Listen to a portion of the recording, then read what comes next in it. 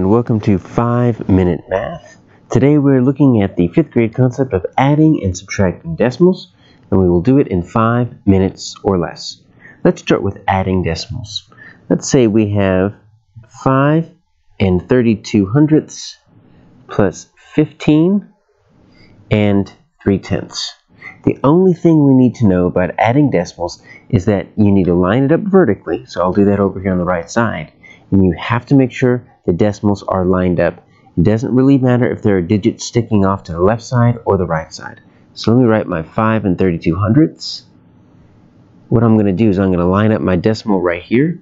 So I'm going to put my 15, so I've got my 1 in the tens place sticking out, and then I've got a 3 in the tenths place, and this 2 in the hundredths place on the 5 and 32 hundredths is sticking out. It doesn't really matter. As long as you line up the decimals, then adding decimals is a cinch. And so you have 2, you got a blank spot. If you want, you can put a 0 there because 0 is worth nothing. And you can go ahead and add that. Make sure your decimal comes straight down. And then you add just like normal. 5 and 5 is 10, carry the 1. So your answer will be 20 and 62 hundredths. The only thing you need to remember is line up the decimals. Now let's try subtraction. We're going to look at 2 different subtraction types of problems. The first one is when you have digits going to different amounts here. So look, we have 3 and 2/10 minus 1 and 92 hundredths. So once again, we need to line them up here. 3 and 2/10, line up the decimals.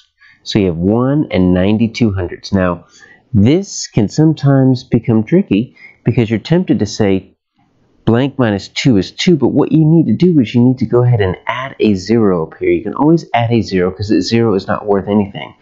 And you wouldn't say 0 minus 2 is 2. What you need to do is borrow from the 2 in the tenths place and make that 10 hundredths.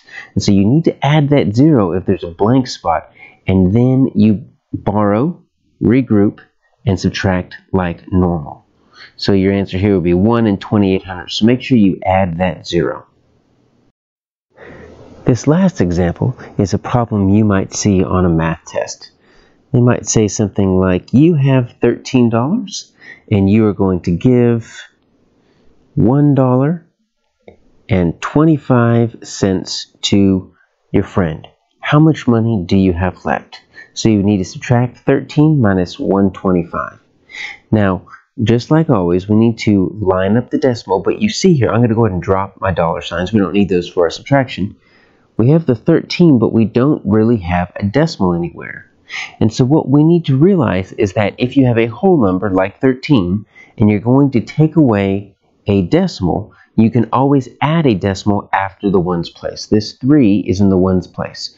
So you can add a decimal right there, and you can add a 0, 0, because 13 or 13 and 0 hundredths, well, that's the same value. So if you need to add some digits so you can line up your decimal like I'm doing right here, 1 and 25 hundredths or $1.25, you can always add a decimal after the digits in the ones place and then add 2 zeros, and then you go ahead and subtract like normal.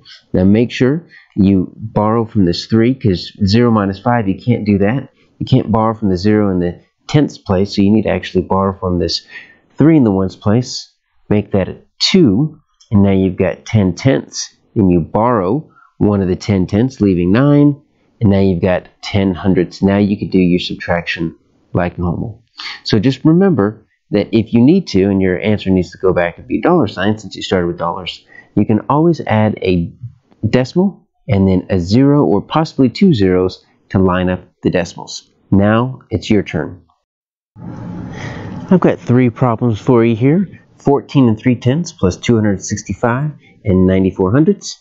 17 and 2/10 minus 3 and 84 hundredths. And then 22 minus 5 and 1/10. Pause the video, solve these problems, and when you're done, start it back up and check your work. The key to all 3 of these is to line up the decimals. If you want, you can put a 0 in the hundredths place in the top there. We're going to go ahead and make this 280 and 24 hundredths. Let's put a 0 in the hundredths place there so we can do some regrouping here. So that's going to be a 6. We need to group from this, make that an 11. Bring your decimal down.